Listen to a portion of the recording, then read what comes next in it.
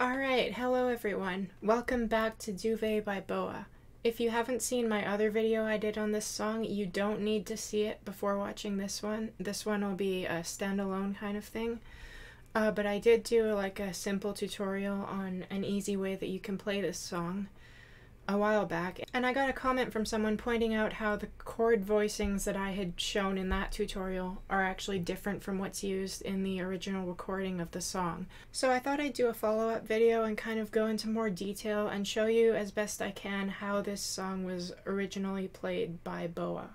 The first chord of this song is going to be a G add 6. So you're going to take your regular G chord shape but leave your top E string open. So what you'll get is bottom E string 3rd fret, A string 2nd fret, and then you'll play the B string 3rd fret as well, and then everything else is open. So 3, 2, open, open, 3, open. From there, you'll go to your B minor shape, but again leave that top E string open. That top E string is going to stay open throughout the verse. So you'll play index finger on your A string 2nd fret, then D string 4th fret, G string 4th fret, B string 3rd fret, and your open E string. There we go. Third chord is your E minor 7. You're going to play your E minor chord, that's play the 2nd fret of your A and D strings, and then you're also going to add that 3rd fret B string.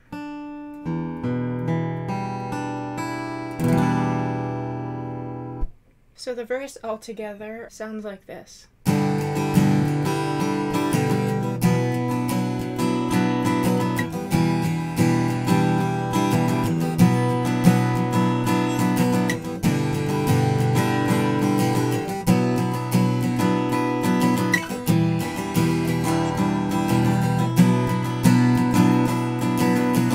For the chorus, you're going to play an E minor chord, but all the way up here.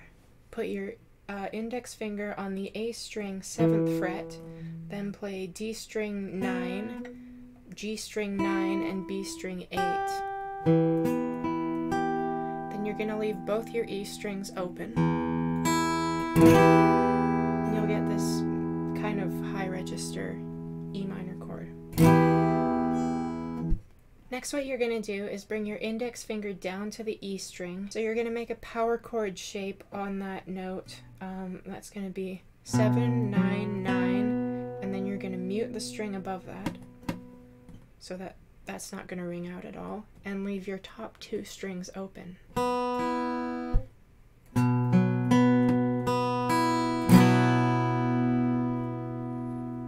Then you're going to slide that shape down to the 3rd fret, index finger on the 3rd fret, 3, 5, 5, and then your middle finger is going to play the 4th fret, pardon me, on your G string there. Again, those top 2 strings stay open. So that chorus rhythm is going to be this.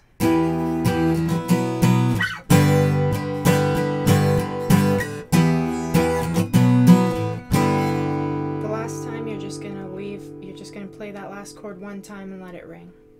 Okay, next up, things are going to get a bit tricky because this is the section that has kind of the finger picking solo, and what we're going to do is we're going to play the chords that go under that. In the original recording, there's no guitar that's actually strumming these chords, so the strumming patterns I've written out for you in the tab on screen here are just like a rhythm that fits. It's not something that was played in the original recording, just so you know. So you're going to start with your G major bar chord. That's index finger on the 3rd fret and just across all those frets. And then you'll play your A string 5, D string 5, and your G string 4.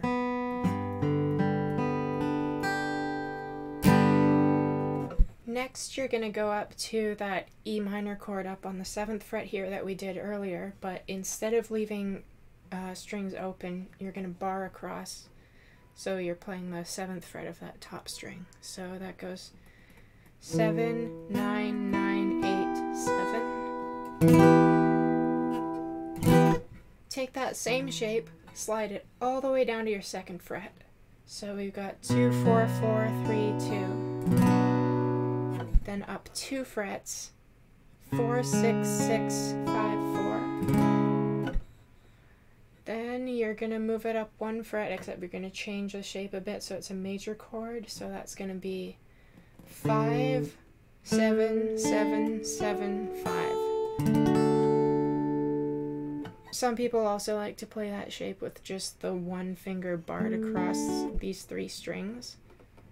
You don't necessarily have to get that top note. It's a bit tricky to get it when you play it that way.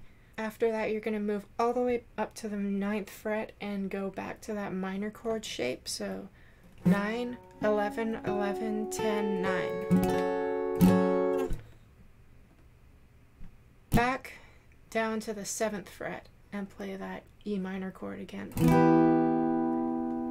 Then what you're going to do is take your pinky off of the G string and move it down to the 10th fret of the A string. You end up with this C-shaped G chord. The last chord of this section is back to your B minor on the 2nd fret. That's 2, 4, 4, 3, 2 again. And then the bottom note plays this kind of melody that goes. So you can kind of incorporate that into your strumming like this. Okay, let's bring it all the way back to the beginning of that section and play through the whole thing slowly. 3, 4.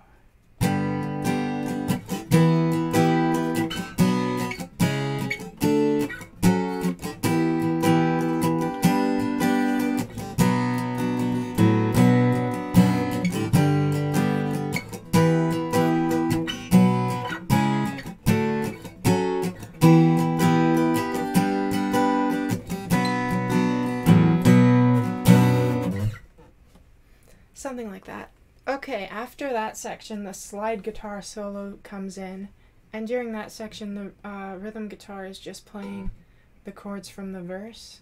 The last section we have to cover is that last bridge section with all those big, powerful vocal ad-libs and all that.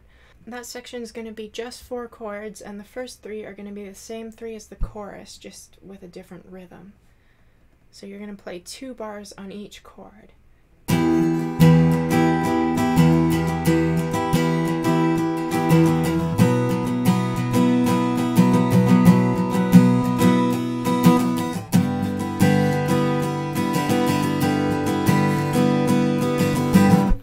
Your last chord is just going to be your plain old E minor chord. That's open, 2, 2, open, open, open.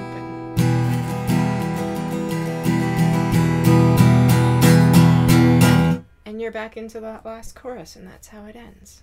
Okay, I hope that was helpful to you and was clear and made sense. Of course, if you have any questions, feel free to leave them in the comments and I'll do my best to answer. And yeah, see you around.